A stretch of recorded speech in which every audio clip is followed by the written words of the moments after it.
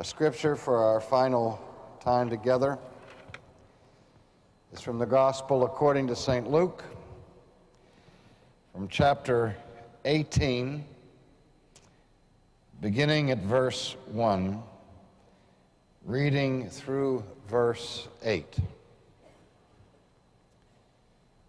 And then he spoke a parable to them, that men ought always to pray and not lose heart, saying, there was in a certain city a judge who did not fear God nor regard man. And now there was a widow in that city, and she came to him saying, get justice for me from my adversary. And he would not for a while. But afterward he said within himself, though I do not fear God nor regard man, yet because this widow troubles me, I will avenge her, lest by her continual coming she weary me.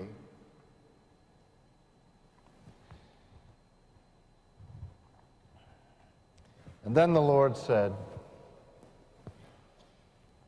hear what the unjust judge said. And shall not God avenge his own elect, who cry out day and night to him, though he bears long with them? I tell you that he will avenge them speedily. Nevertheless, when the Son of Man comes, will he find faith on the earth? The word of God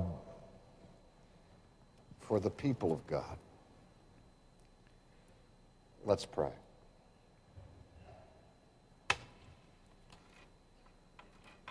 Father, even here in this text, you have told us that we ought always to pray.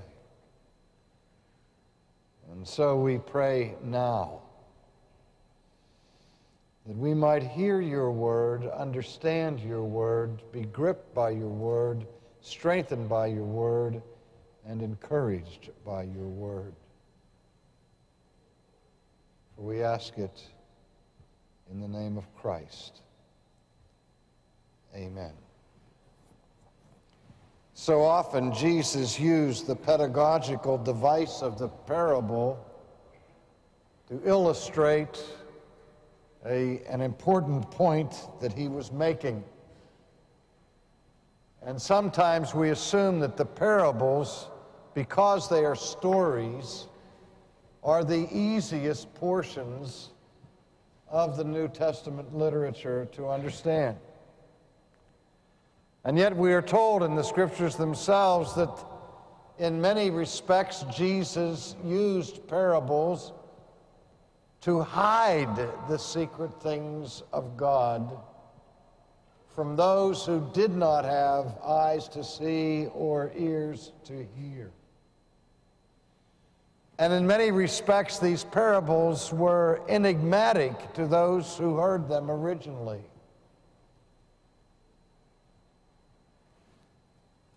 But there are a few occasions where Jesus himself tells us what the principal point of the parable is.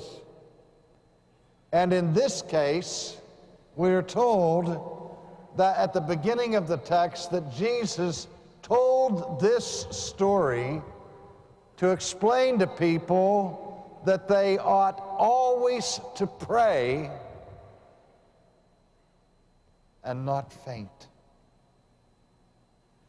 This is a parable for people who are tired, for people who are weary. This parable is for you, Chuck. You preached twice today. This is my first time today. This is Chuck's 5th sermon. today. And we're going to pray that you don't faint. Look at me. All right. This is what Jesus speaks to those who endure trials and tribulations, that you must always pray and not faint. And then the meaning of the parable, paraboleo, means to throw something alongside of. Jesus teaches a truth, and then he throws a story next to it in order to enhance its poignancy. Jesus said, there was in a certain town a judge who had no regard for God and no regard for man. He not only didn't care about heavenly things, the only interests he had in earthly things were his own self-interest. He wasn't even a humanist, had no humanitarian concerns whatsoever, and even though he had been ordained by God to sit in the seat where he was accountable to God for the administration of justice for the people under his authority, he was so corrupt, he didn't care at all about justice. And so Jesus paints the portrait of this man who is the quintessential political figure of corruption. And then in contrast to this man who has been established in the seat of power and of authority, he talks about this impoverished widow who is utterly helpless in the society of the day without an advocate. And she has been defrauded. She's been a victim of injustice. And so she comes now and pleads her case before this corrupt official and asks that she might be vindicated from her adversary. But the judge had no time for this woman. Get away from me, woman. She had no money that she could enrich him. He didn't want to waste a minute of his time in hearing her case. So she walked away. And then she turned around. She came back and she knocks on the door. You know, sometimes this parable is called the parable of the unjust judge, but it's also sometimes called the parable of the importunate widow. The woman who refused to give up. She just kept coming back, banging on the door. Sir, would you please hear my case? Get away, I told you. I'm not interested in you. I'm not interested in God. Sir, would you please hear my case? And she kept knocking on the door and knocking at the door. And finally, in a snit of exasperation, this corrupt official said, all right already, I'll hear your case. Not because he had a sudden conversion to concern for the things of God or for the justice among human beings, but because she was bugging him. And he couldn't stand it anymore. He said, all right, I'll hear your case. And so he does, and gives justice to the woman. Now let me tell you what this parable does not mean. The parable does not mean that just as this unjust judge finally heard this woman's case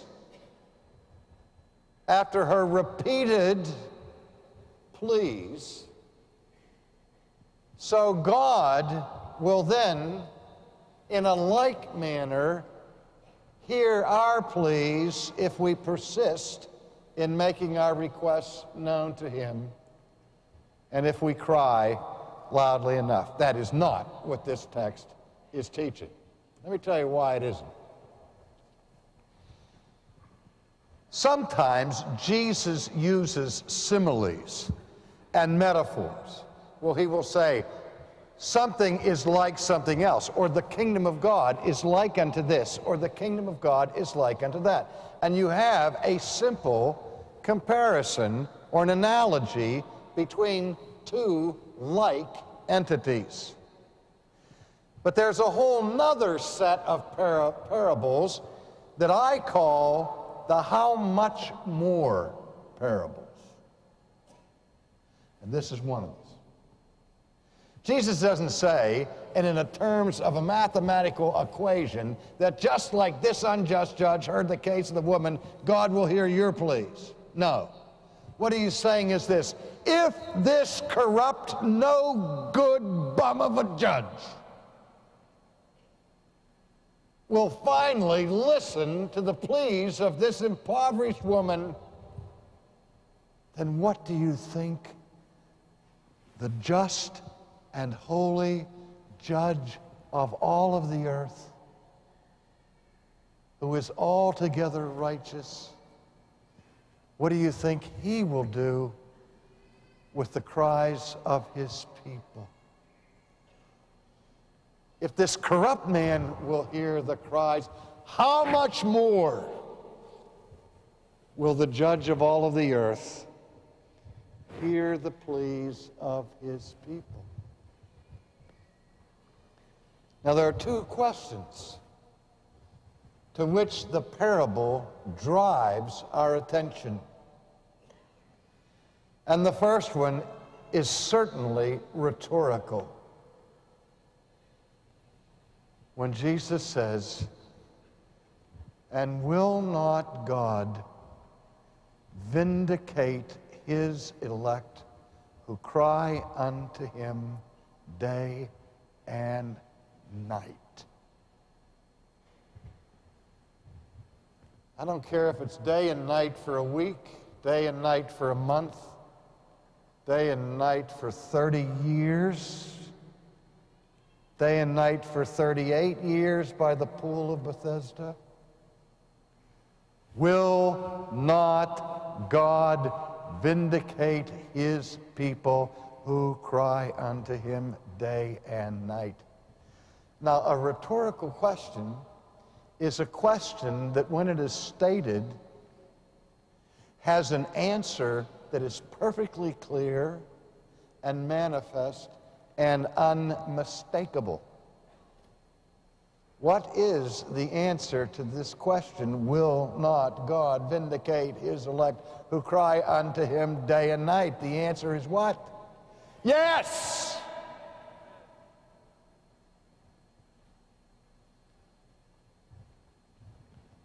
I began in the first message of this conference speaking from Paul's letter to the Corinthians. I passed over lightly the citation that he had in there when he wrote, "Eye hath not seen, nor hath the ear heard, nor has it entered into the heart of man what God has prepared for those who love him."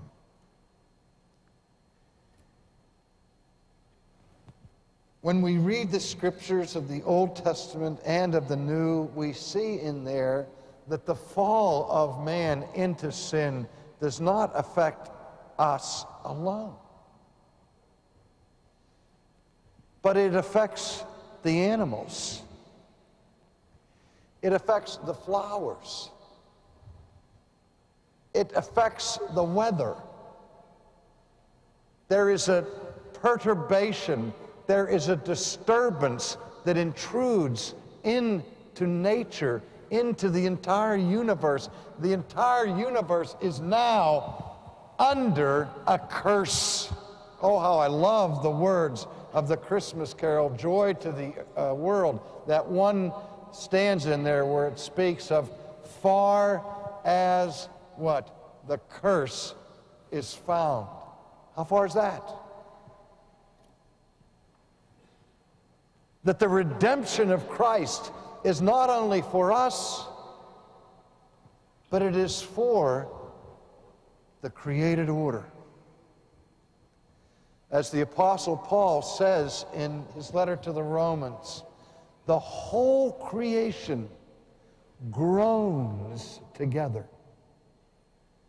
The whole creation is moaning, waiting for the revelation of the children of God. That the whole creation is crying out to God, that God would restore the world, that God would set the world right side up, that God would come and heal the nations, that God would remove the curse once and for all from all of the world. Sometimes we read the stories and hear the preachers talk about the end of the world.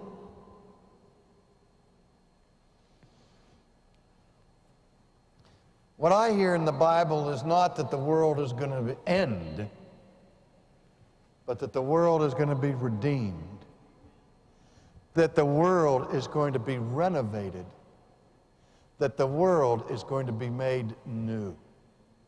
As we've just heard a few moments ago from the final chapters of the New Testament, the vivid imagery, the description of a new heaven and of a new earth. It almost seems to me like every year that we have the Orlando Conference, I get the assignment at the end of the conference to teach something out of the final chapters of the book of Revelation, because we always want to end where the Bible ends, with the blessed hope that Scripture gives us of that great hour of redemption, when the creation will once and for all stop groaning and stop crying. Now, Paul said to the Corinthians, eye hath not seen, nor ear has heard, nor has it even entered into the imaginations or the heart of man what God has prepared. But that was written before the Apostle John was exiled to the island of Patmos. Those words were written before, on the Lord's Day, God peeled back the curtain for a moment and said, look at this, John. I want to show you something. Listen. Watch. And write it down as fast as you can. Because I want the whole church to get this preview of coming attractions. John fell at the angel's feet as if dead. And he looked around and he saw the one who was introduced to him as Alpha and Omega, as the Son of Man. Look, John, at what's coming. And throughout the chapters of the Revelation, John gives us a faithful record of what his eyes were permitted to see. Until we come to chapter 21, and we read these words. And now I saw a new heaven and a new earth. The first heaven and the first earth had passed away. There was no more sea. Now, some Christians are extremely disappointed when they read those first words of the description of the new creation. No more sea? Do you know how much money we save every year so that when vacation time comes, we can go to the sea? We have sand in our shoes. We want to go to the sea. We want to go to the shore. We want to fish. We want to swim. We want to go boating. What good is a new heaven and a new earth if there's no more sea? The key to understanding the apocalypse, the graphic imageries that are so mysterious in this last book of the Bible, the fundamental principle of interpreting this book is that you interpret it by the key that is provided, not by the Rosetta Stone, but by the rest of Scripture. You interpret Scripture by Scripture. And if you look at the poetic images of the Old Testament, you will see that the Israelites of the Old Testament did not have the fondness for the sea that you do. They never developed a sea trade. Their coast was rocky, and the only people they knew close by them who were engaged in a seafaring industry were the Philistines, who were not their closest friends.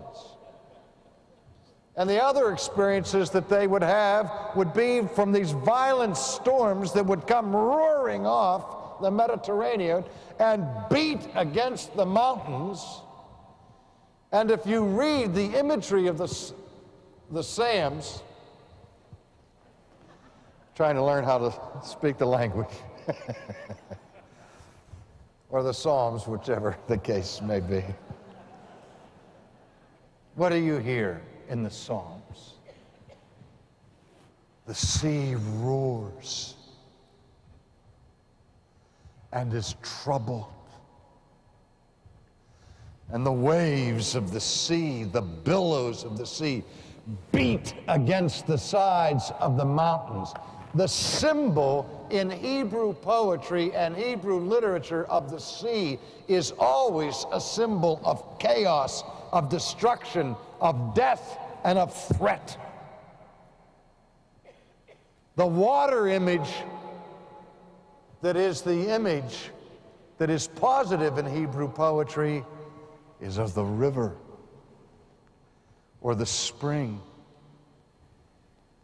or the well. There is a river, says the psalmist,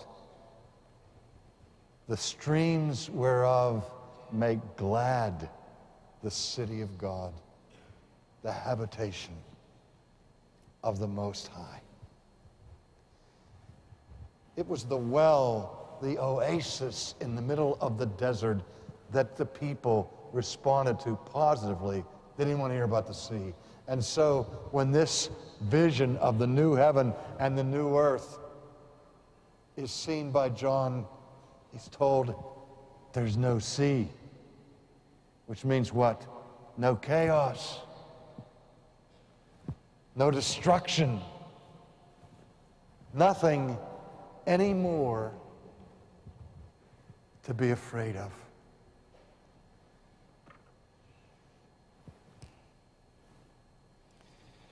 Then I, John,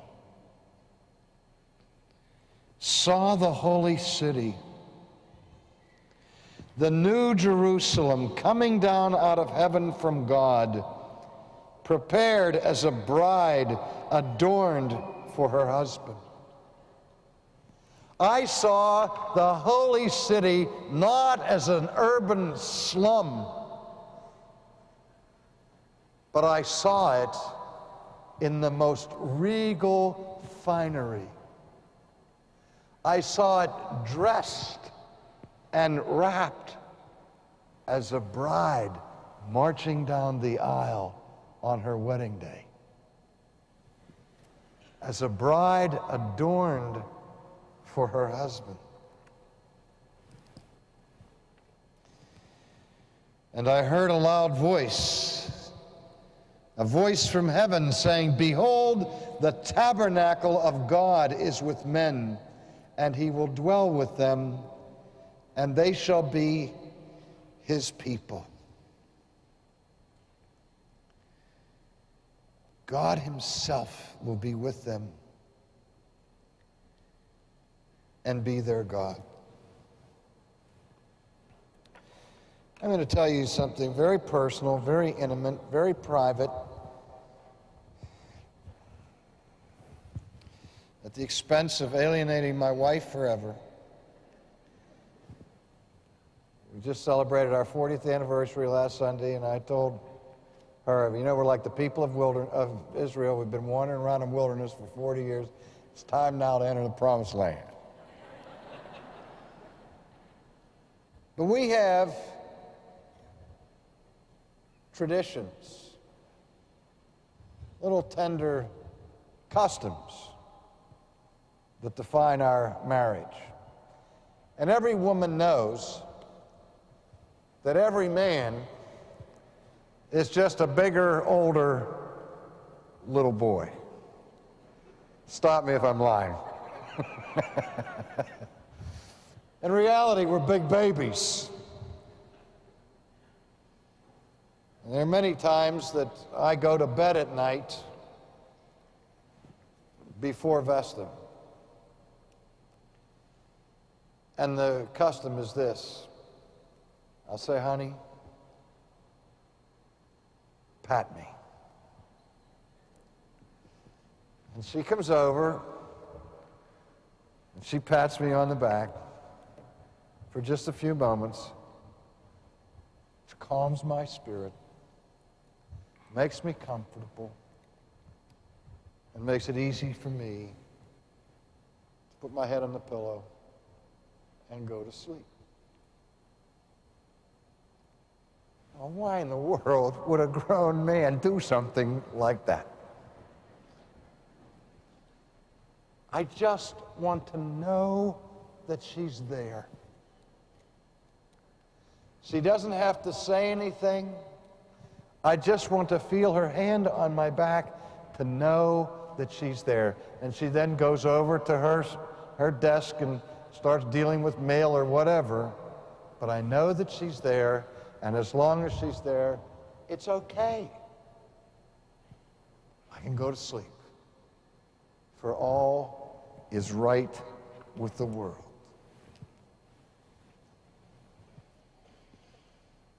Imagine this. Behold, the tabernacle of God is with men. He will dwell with them. They will be his people. And God himself will be with them and be their God. There's even one greater than Vesta who promises to be with you and to be your God.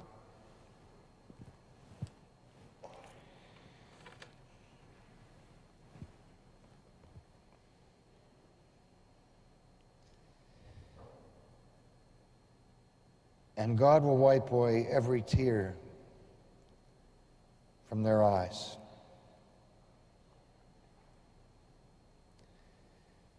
I can't remember in my life shedding as many tears as I've shed in the last few weeks because of my friend.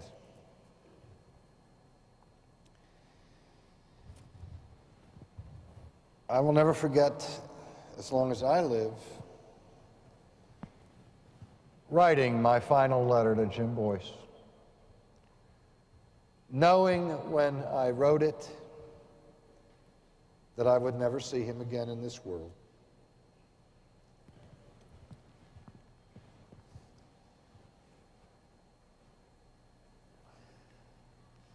I wrote it at 4 o'clock in the morning, and I had to write it because I had to tell him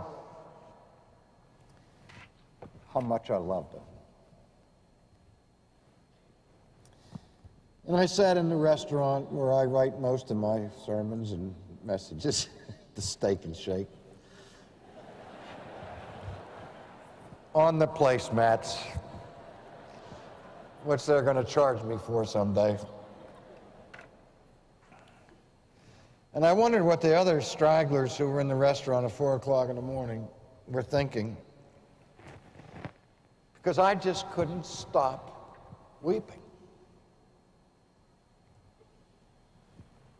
as I was writing this letter to Jim and writing my farewell.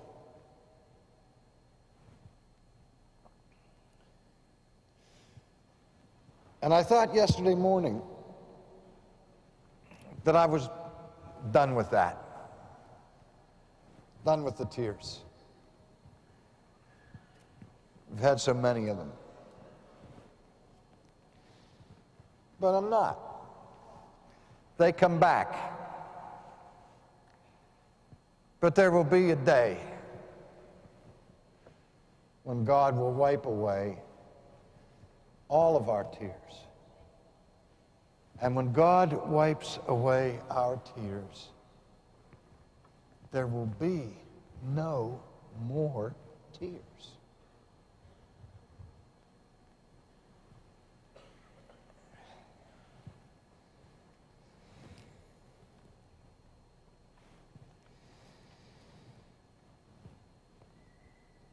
And there will be no more death. No more sorrow. No more crying. And no more pain, the Lord Jesus says. For the former things have passed away. And he who sat on the throne said, Behold, I make all things new. And he said to me, Write this down, for these words are true. These words are faithful. This is Jesus speaking here now. And Jesus says, John, write it down. Because what I'm telling you is the truth. It's faithful.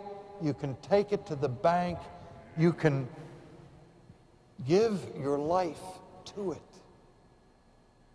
You can stand in the middle of the fire in Scotland and trust it.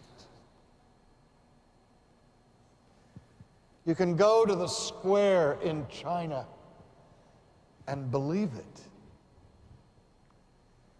For these pains and trials and tribulations that we endure are but for a moment, and they're not worthy to be compared with the things that God has stored up in heaven for his people. Part of my letter to my friend was a little bit of a rebuke. How dare you, Jim Boyce, leave me here like this? I'm jealous, aren't you?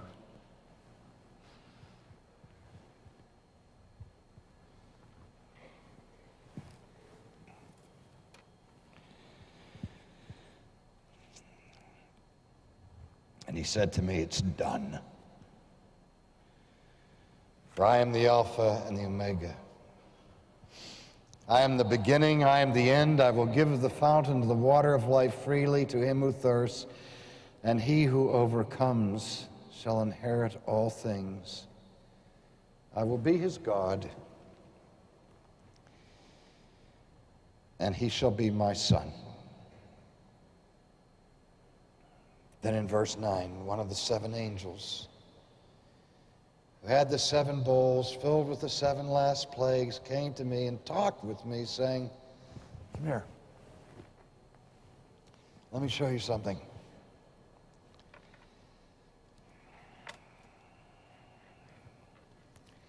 Come, I will show you the bride, the Lamb's wife. And He carried me away in the Spirit to a great and high mountain, showed me the great, great city, the holy Jerusalem, descending out of heaven from God. Listen, ladies and gentlemen. It's not like at the end, God is going to create a new city. And God is going to make a new Jerusalem. There already is a new Jerusalem. It's right now in heaven. And we get a taste of it every Sabbath morning when we come together to worship the living God. What does the author of Hebrews say? We no longer come to that mountain that cannot be touched by human hands, where there's storms, where there's clouds, where there's thunder, where there's fire, where even animals were put to death if they approached it. But no, now we enter into what? The heavenly sanctuary. Into the presence of angels and archangels, to the presence of just men made perfect, to the presence of God and to the Lamb. That is the mystical body of Christ. That is the sweet mystic communion that we experience when we gather for worship. We get a taste of heaven. A momentary visit in the Spirit to the heavenly Jerusalem. And God says, one day I'm going to take that heavenly Jerusalem, I'm going to bring it down here. Where you're not just going to have a taste of heaven, it's going to be a feast. The feast to end all feasts. That's what I've prepared for you. The holy Jerusalem, descending out of heaven, having the glory of God. And what a magnificent recitation we heard earlier, describing the foundation, the adornment, all those jewels that I can't even pronounce. The pearly gates and the streets of gold. I see gold that has been rolled to such a thin veneer that it is translucent, that is glowing. That's what I see, that the streets will blind you. Nothing like the streets of Pittsburgh, Pennsylvania, where I grew up, the pothole capital of the world. These will be streets of gold. Now, beloved, this is imaginative language, typical of this type of apocalyptic literature, that it's very dangerous to take these things literally. But I have to say, I wouldn't put it past him. I would not put it past him to see a city with literal streets of gold. And there's a stream there. The waters flow right down the middle of the city. The tree of life on both sides and the leaves for the healing of the nation. But what is conspicuously absent is there's no temple there. There is no church building there. Well, why should there be? Said earlier, the Lord God would be the tabernacle. But there's no sun. No sun? What would happen to this planet if the sun were blotted out? Not only would we be plunged into impenetrable darkness, but we would very shortly freeze to death.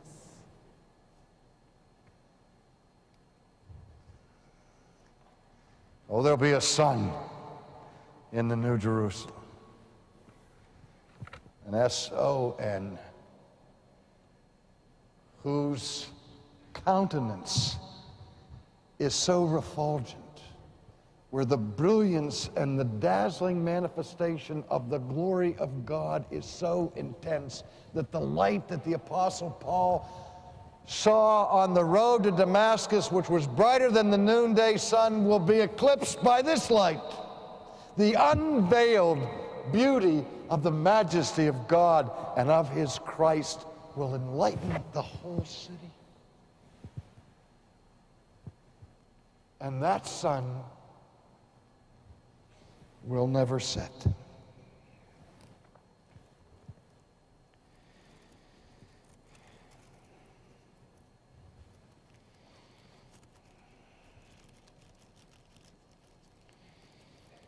And they shall see his face, and his name shall be on their foreheads.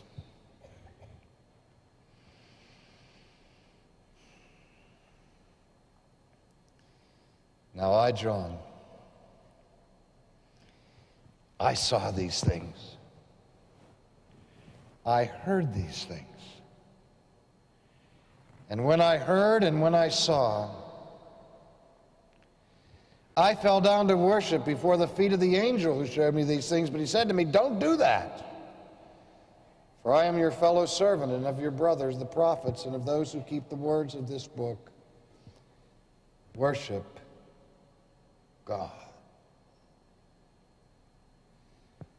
Worship God. For will not God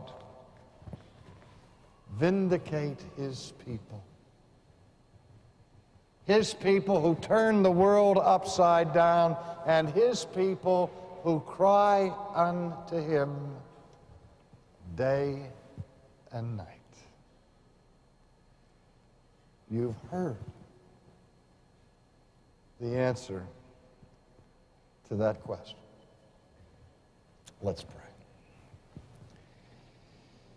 Father, we can't imagine. It hasn't entered into our hearts anything that could be better than this.